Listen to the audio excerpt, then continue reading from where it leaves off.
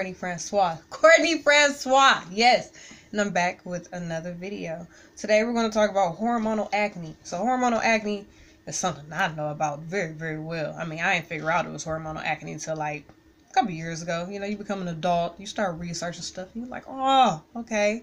You know, I thought maybe it just ran, and it didn't run in the family, not at all. Everybody else's skin is clear, so I just wasn't understanding why I was dealing with this acne and all these breakouts. But hormonal acne is an imbalance in your hormones. So basically you need to naturally figure out what is wrong and to balance it out. But it's like, how do you figure out what it is? It could be so many different things. I mean, we don't know. We don't know. You go to the doctor, they don't know. They give you all these ointments and it's very difficult. They give you antibiotics and all this other stuff, but really it's some type of imbalance going on and you kind of need to figure it out. So my acne started in 6th grade. And it's been there since 6th grade. I mean, my breakouts get worse when I'm about to have a period, or that's usually how I know I'm pregnant. You know, it's like I start breaking out super bad on my face and on my back, and I'm just like, I think I'm pregnant. And sure enough, I'll be knocked up because it'll be everywhere, chest, everywhere, neck, behind the ears. Break out really bad. So most of the time, it is that it's a hormone change. And your estrogen drops, and then your testosterone is still kind of high. So, you know, you have these breakouts like a guy. So it's usually in the beard area, all in here. And I have lots of those breakouts under here in testosterone, you know. So down in here, behind the ears, it's on your shoulder blades, your back, your chest, behind your arms. I mean, I know all about it. So during that time, oil is pumped deep into the hair follicle and is causing a clog. And that's when you have those kind of tender bumps that never really come to the head. You keep trying to bust it and it hurts and nothing really happens. Some stuff come out, maybe like some little liquid, sometimes a clear liquid, sometimes liquid with a little white stuff, but the bump is just always there. It's like, come on, man. And then, you know, when you have black holes in your face, that is really a bump that has never been busted. So if you really just press, some old dirt is going to come up. It's going to be hard and it's going to squiggle out. But it happens. So just know, those black holes, those are old bumps. You need to go ahead and get in there and do some squeezing. So the solutions. Well, you go to the doctor. You go see the doctor, and what they do is they give you a whole bunch of topical ointments. Topical ointments don't work. I've been using all the topical ointments for years. They don't work. They give you some pills, some antibiotics, things like that. But like I said, birth control worked. And birth control, because it's a hormone, you know, birth control worked. It cleared my face right up. I mean, it was so clear and beautiful. I was like, what? Like I said, the effect for that with me was that it made my vagina dry. So choices. Do we want clear skin or do we want a dry vagina? I mean, I pick just dealing with the acne. It was like, fine.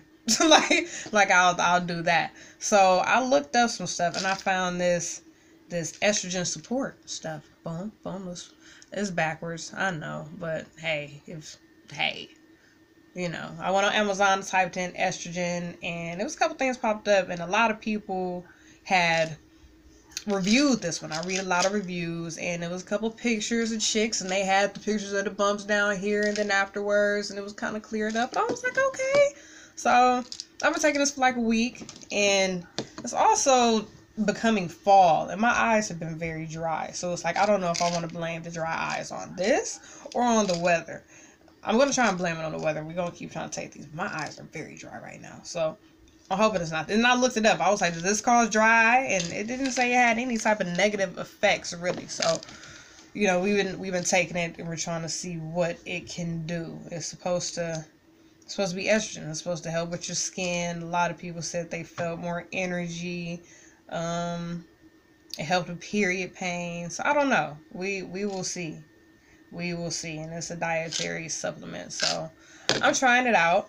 And also, it's supposed to, estrogen helps with clearing up acne and with adding moisture to your vagina. So we're testing it out. And plumping breast. You know, I am a fan of plumping up breasts. So it's been maybe a week and a half. And, you know, they say it take a week and a half or something to get in your system. So, I mean, maybe I'll do an update video in like a month to see where we are going with this. So also with the acne, I've been looking up all types of different washes. I've been exfoliating. So I just started a baking soda exfoliation. this, my second day was today, so I can't really give you that many results. We'll update with the estrogen and the exfoliating. So they say baking soda, you know, it takes off all the dead skin. So you just do baking soda and you just get a little water and you put it on your face, or you could do it with some coconut oil, and they say that kind of makes you look younger. And I did it with coconut oil today, but then my face was all, you know, it feels oily, and I don't know how I felt about that. I'm not too sure. So I don't know if I'll do it with the coconut oil again. It'll probably just be the baking soda. And I have my little scrub brush, and then we exfoliate. We exfoliate, we let it sit there, we wash our body, and then we rinse it off with warm water. So also with the hormonal acne, you could drink more water because you need to decrease the oil. You need to cleanse your body. I don't drink much water. I really don't. So that's also an issue. I have issues, and I know why.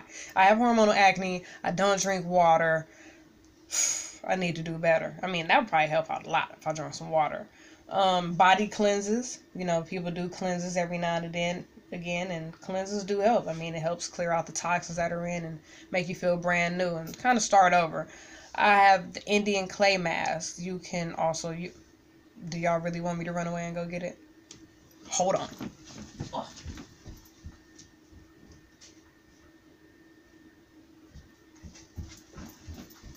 Boom, we're back. So, backwards too.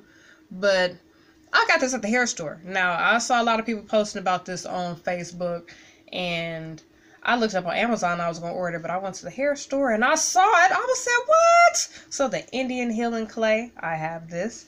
You do a mask maybe like once a week, and it's supposed to be deep pore cleansing.